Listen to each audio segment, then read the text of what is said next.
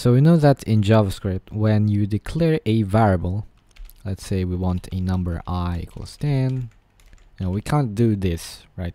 Everything is a var or a let depending on the situation. It's like auto in C++.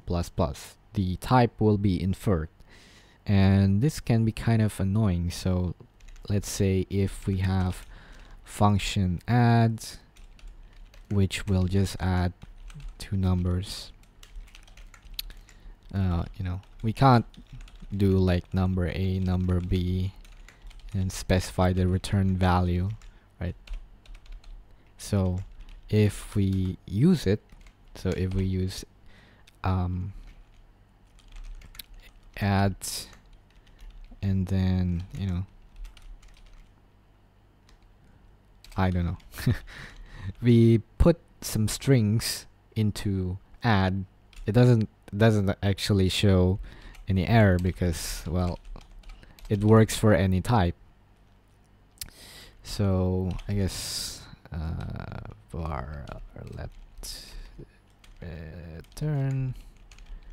So let's try this, I guess.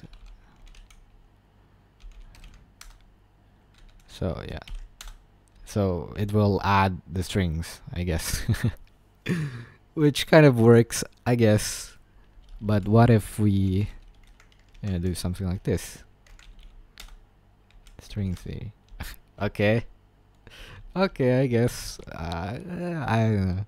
But you don't really want this. In a lot of situations, you don't want your function to work with any type.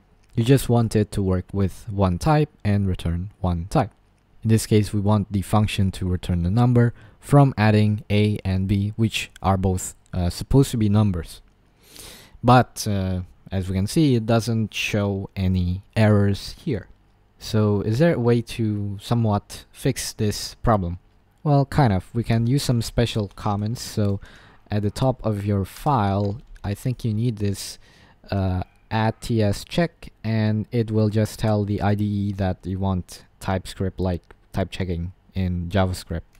And for our function, we can use a thing called JSDoc, where we will document the types for our functions or variables, and the IDE will be able to type check our functions and variables, since the JavaScript itself can't have types.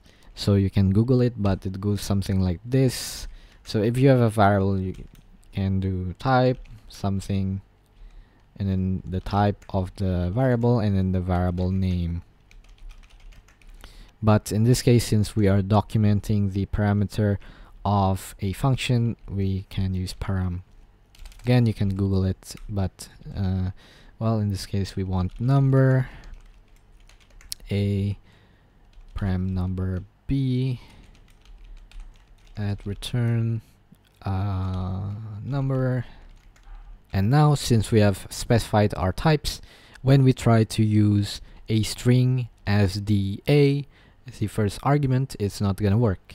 It's gonna complain that string is not a number, as we have specified here. Another nice thing is we can get all the member functions for string, since we have specified that flag is a string. Whereas if we didn't, if we do this, we can't actually, get all the member functions with dot. We need to do something like this, and then we can get the member functions. Well, sometimes it can without the JSDoc if we actually have a string.